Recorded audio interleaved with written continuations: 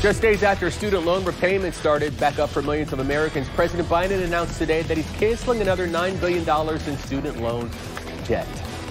The cancellations come through 3 different existing debt relief programs that have been plagued with problems in the past. News for Jax consumer investigator Tiffany Salome has what you need to know after speaking with people still paying off their student loan debts. Fixing a broken student loan system. That's what President Biden is promising to do, starting with forgiving $9 billion in student debt for 125,000 borrowers. While a college degree is still the ticket to a better life, that ticket has become excessively expensive. Here's what's new and who's getting their debt wiped.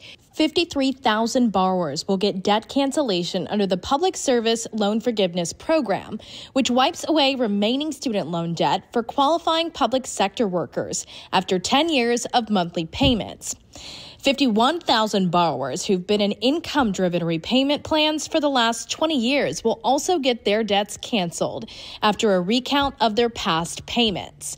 And 22,000 borrowers with a total or permanent disability are approved for an automatic debt dischargement. Because of administrative failures, some people who did pay their loans for 20 years or more did not get the debt relief they'd earned. We fixed that and made sure borrowers got credit for every single payment they made.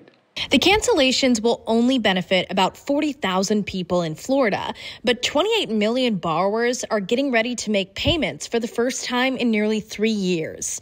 Our producer, Aaron Seaton, is one of them. I owe just over $8,800 in student loans. I haven't paid.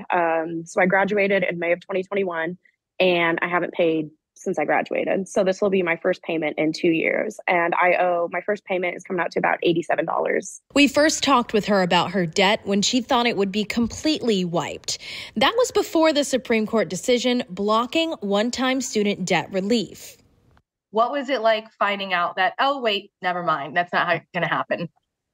It felt like a sucker punch in the stomach, honestly, because the student loan is the biggest debt that I currently owe of all my other personal debts.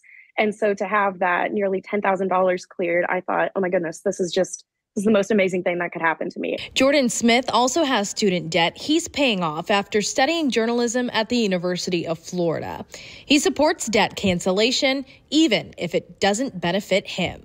I don't think something necessarily has to benefit me personally for it to be, a good thing, or, for the greater good of our country.